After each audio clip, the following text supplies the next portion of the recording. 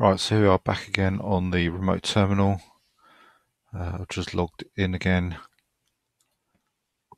So let's go back to sources in the LFS and carry on with the next part. It does say about possibly getting a warning next time about the file system not unmounted cleanly. I didn't get that, and I wouldn't expect to get it because it is set to read only, so you shouldn't get any problems with that. So installing the kernel, okay, again I should get these things downloaded really.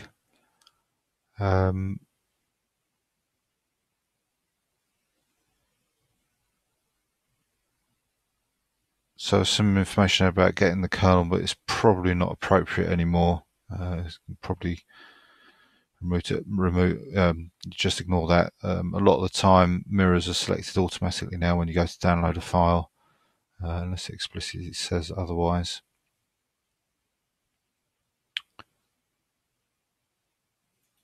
So let's fetch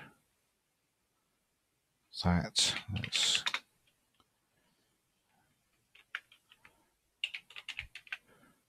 run this again. So I downloaded a more recent one, as I remember. There it is. There, yeah, 2.2.13. So we're on, I think, 2.2.7 with SUSE 6.1. So it's quite a bit newer. Let's download that.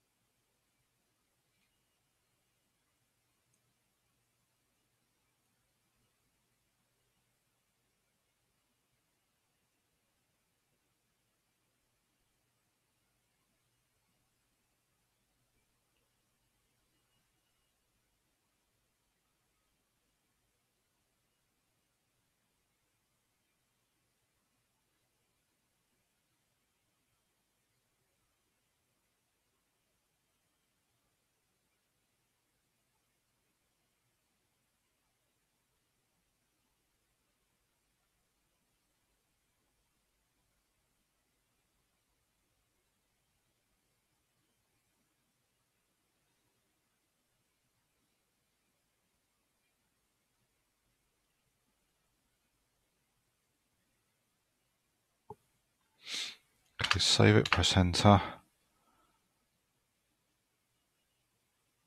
And that's done. So now we need to unpack it. So once again, zcat Linux and put it through tar. Now this Linux is so old; it's extremely simple to set up. It's not like modern kernels where there are depths and depths and numerous number of options to configure and set. So it's fairly straightforward to go through and set up and get a working kernel.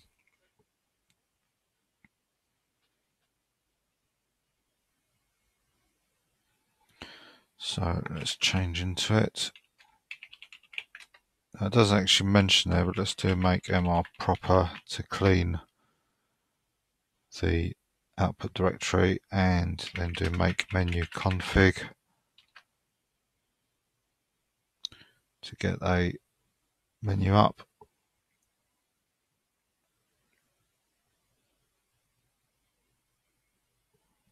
So all I'm going to do now is to go through each of these options. It looks like there's still a lot to get through, but there isn't.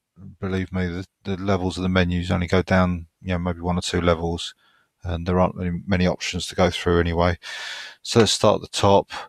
That's asking basically for experimental code, so we don't want that, so we'll leave that unchecked. You might need to select that if you're desperate to get something to work, a bit of hardware that's in an experimental stage. Processor type and features. Well, it defaults to Pentium Pro, which is what you'd want for a Pentium 2, and as I say, I'm not sure if Pentium 3 was around at this sort of time, but it would suffice anyway. The one I need is this one here. If you're unsure, do help, and it explains exactly what you need here. So as you can see, Pentium, which is what I've selected for the Pentium and Pentium MMX. 586 is just for generic Pentium CPUs lacking the TSC register, which is basically all the AMD CPUs, I think. Oh, apart from the K5, K6, and K6 3D. Oh, and it does mention Pentium 2 though, actually, for the Pentium Pro, so it looks like the Pentium 3 wasn't around at this time. And as it says there also at the bottom, if you're unsure, the safest bet is just to select 386 and it'll still work. Maximum memory, the option's got 1 gig, 2 gig. Well, I've only got 64 meg, so 1 gig is fine. Math emulation, if you're building on a 486SX, something which hasn't got a coprocessor in, you'll need to check that because the kernel won't boot without it. MTRR, I think this is just for Pentium Pros onwards. Yep, and some Cyrix and AMD chips.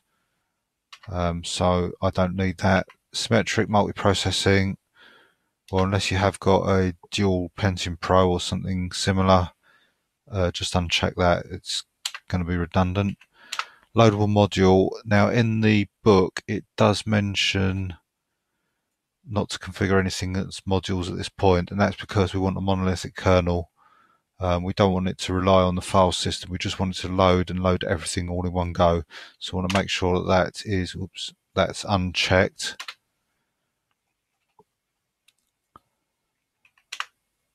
General setup, networking support, we want PCI support. Obviously we've got an old machine without PCI, you'll need to take that out. MCA if you've got that. Basically left all of these. Parallel support, I can't imagine you'd need that. That might be useful. In fact, you'll probably need that to do this, power off and shut down. Currently the kernel that comes with 6.1, SUSE 6.1, doesn't actually shut down the machine, it just halts it. So that's probably a good idea to set that. Not sure about that one, possibly.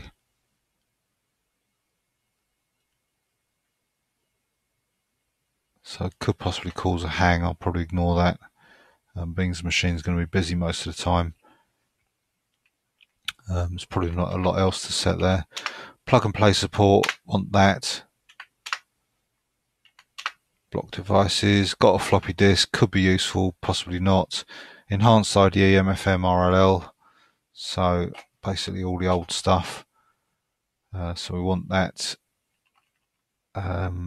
Include IDE 8082 disk support, CD-ROM support.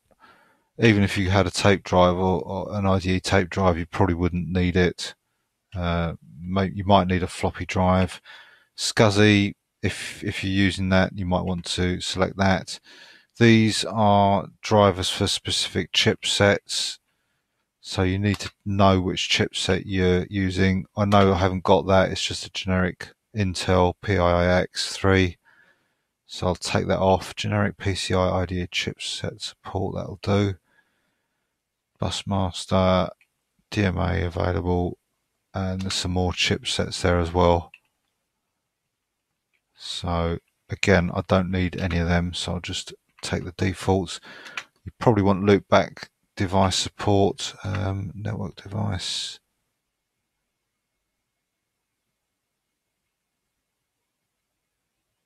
Right, if unsure, say no, so I'm not sure we need that. And that's probably it for that one. Networking options, I just took the defaults for this, which worked fine. SCSI support, I haven't got anything SCSI in this machine, so it's pretty pointless in enabling anything here. I'll just make sure that everything is disabled. Just take it all off. Otherwise, just building code that's unnecessarily going to be sitting around in memory doing nothing. Network device support, if you are connected over a network, you'll want that. Don't want ArcNet support. Dummy net driver could be useful. Ethernet 10 or 100 bits, so there's no gigabit stuff here, not available in the kernel at the moment. And then you need to select what type of Ethernet you want, so that's got to be selected to enable everything. What bus the Ethernet goes over, so Ether Express Pro, what driver is that? Pro 100, so it looks like there's a fairly generic Intel interface. That's not what I want. This option here, if you do select that, you lose a lot. So if you've got a nicer network card, you'll want to select that option to get those particular drivers up. In particular, if you've got an NE2000 card, which I've got, don't select the wrong interface. The driver won't work. It's the wrong interface. The driver that I want for my one is PCI based, so I've got to make sure I've selected that option. And then you can see there's a separate PCI NE2000 support for that card. And there could be other cards that are similar that have got the same chipset but different interface, different bus. So it's important to make sure you get the right one there.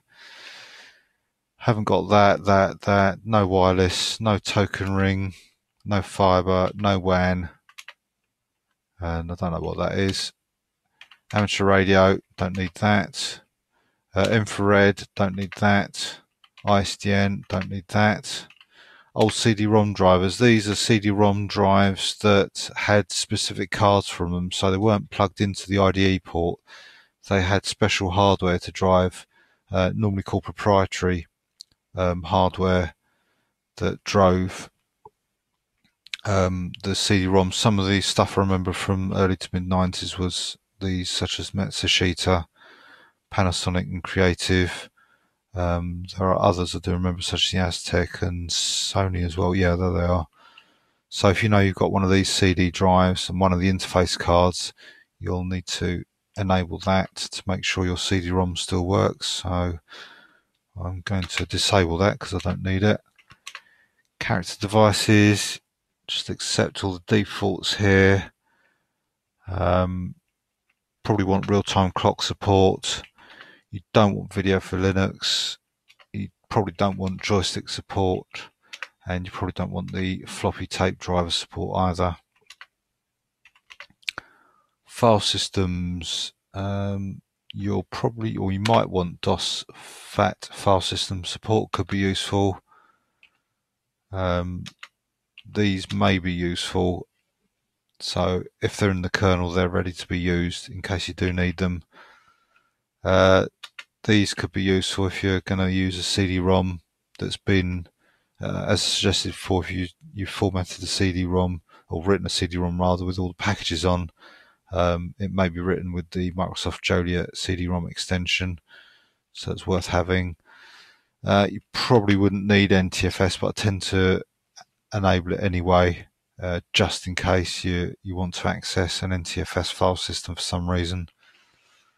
We definitely want second extended FS support. I'm not sure if that's necessary. No, it doesn't look like it. Network file systems, you may want to enable, well, NFS is already built in. I'm not going to be installing anything to do with that, and likewise not with Samba, but you may want to extend Linux from scratch 1.0, so there's probably not much harm in enabling them. Partitions types, don't need to change anything there. Native language support, you'll definitely want the 437 code page, which is kind of the default, the US. I'm in Europe, so I'll take the 850 code page as well. And then likewise, ISO 88591 character set as well. And that's that menu. Console drivers, you definitely want the VGA text. Video mode selection support could be useful. It's an extra command I seem to remember that you can attach to the kernel boot up line if you did want to modify the resolution of the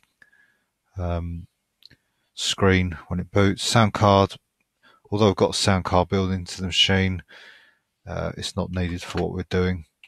And kernel hacking, there's only one option there. May as well enable it in case we need to get out of a sticky situation. And that's it. It's as simple as that, the kernel back back in 1999. So let's exit. We want to save that. And as it says there, the next thing we want to do is to run make dep, which is what it says in the book as well. So let's run that.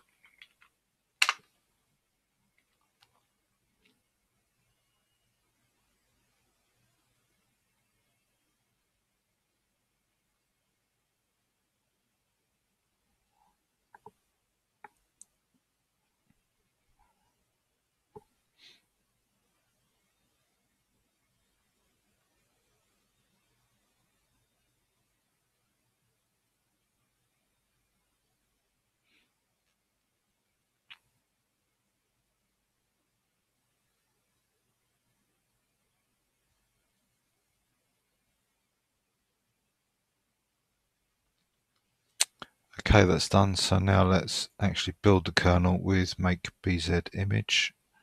And I'll time this and wait for that to complete.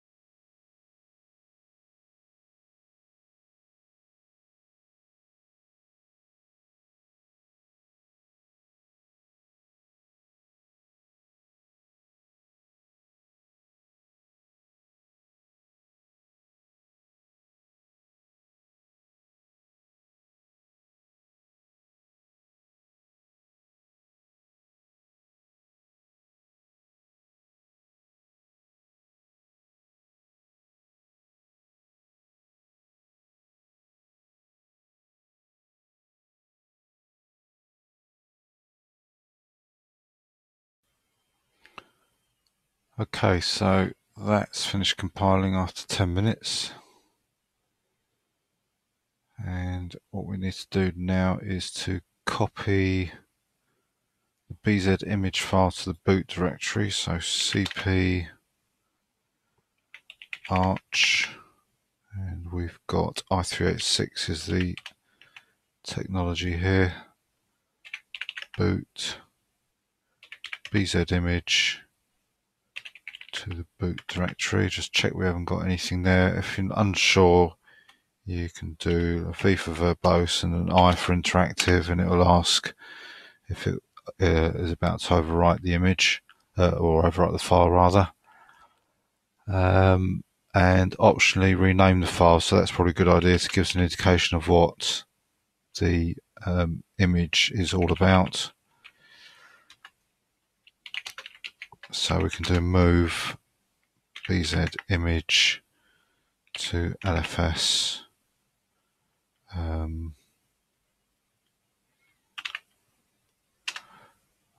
Let's call it 1-0 kernel. Let's put some underscores in there. I'm not sure if full stops will work. I guess they should do.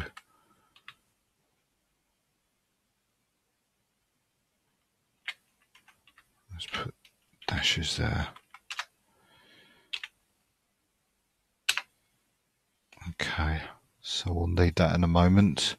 Updating Lilo, and we need to change the image name to LFS kernel.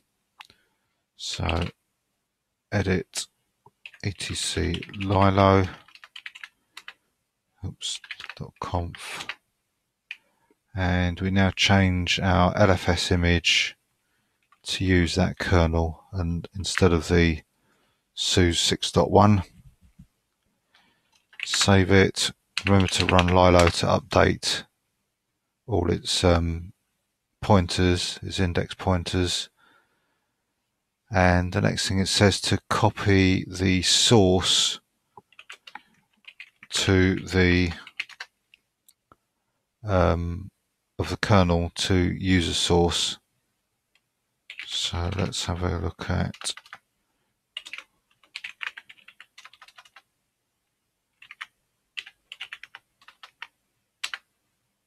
we've got a user source directory.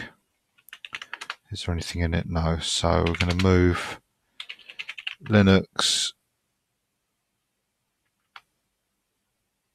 directory to $LFS user source, and I'm going to call it Linux -2.2.13, just so we know what version it is, because just calling it Linux, we don't know anything about what version it is. So let's just check that's there, and there it is, and there are all the files inside. So updating symlinks. Often the user local include Linux directory is a symlink to user source Linux, and user source Linux is often symlinked to user source kernel version. Make sure the user source Linux now points to the directory of the kernel source that you have unpacked before. It's possible that on your system, user include Linux points to user source Linux. This depends on your distribution. Execute the following commands to create proper symlinks on the LFS system. Now, when I did this, I found that the include directory that's mentioned there was actually a file, as I remember. So let's go into user and do a long listing. Yeah, you can see it's a file at the moment. Not sure what's in there. Yeah, it looks like a bit of code actually. So I'm not sure what that's doing there or where that's come from. That looks like that might be from sysv init actually. So what I did was to rename that in case it was needed, or I didn't find anything that complained that indicated it was necessary to keep it there, but never mind. To something like include.back, and then I created a include directory, and then I was able to copy these commands to finish off these symlinks. So let's copy that one in. Let's put a V in to see what it's doing. It's creating a symlink. So it's created a symlink from ASM to source Linux include ASM. Yep, so that ASM file or directory points to one that's inside the Linux directory. And looks like we do the same thing with a Linux directory as well. Yep, so if we looked at that directory there, we'd see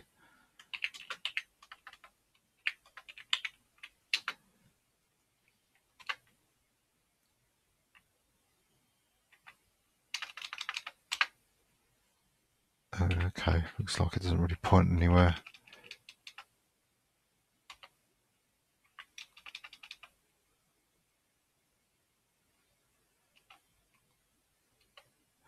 Ah, right, okay, what's happened here is that it's because I've renamed the directory, the links don't actually reflect that. So what I need to do then is to include the version. Now this didn't seem to affect anything I did. Well, it might do. I might find that something worked that I found didn't work, possibly. So that won't work because it already exists, so we can put an F here to force it. And we'll do the same with the, that was the Linux one. Let's do the same with the ASM one. Yep, so the file exists. Let's force that. And now if we look at these, yep, that's better. It's actually there now. And the same with ASM. Yep. Okay, and these have actually changed colour to a directory. So that looks okay. So it is defaulted to an unversioned directory, that bit there. Please note that if you need to compile software that's going to be used on your normal Linux system and it needs the kernel headers, it might be a better idea to restore the symlinks back to their original position if you decide not to load the kernel. Okay, so that's not going to be the case, that's okay. So the last thing we need to do here is to reboot the system again and ensure that this new kernel works. So I'll do that. I'll shut down this system here.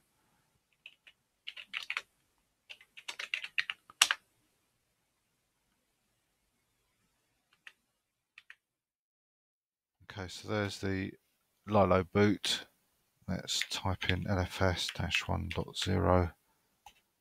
And this is our own kernel loading now.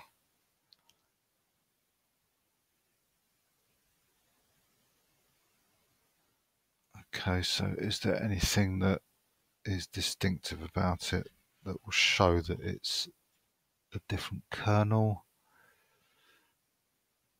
Yes, there it is there, Linux version 2.2.13. So although it looks similar, the startup, to the SUSE Linux one, that shows for certain that our kernel that we've built is working. And as before, you know, we can't do anything any different to what there was before, but it proves that the new kernel we've built is working, and in any future reboots we have to boot into the new Linux system, we know that the kernel works correctly. I guess the only thing that's probably outstanding is to check that the networking works correctly, but we won't find that out until we've actually installed some network tools to actually connect to it and configured it. But for now, that's perfectly adequate, what we've created. So what we're going to do next is to, in the next video, carry on and start compiling some of the tools that will be needed to build the main Linux from scratch system.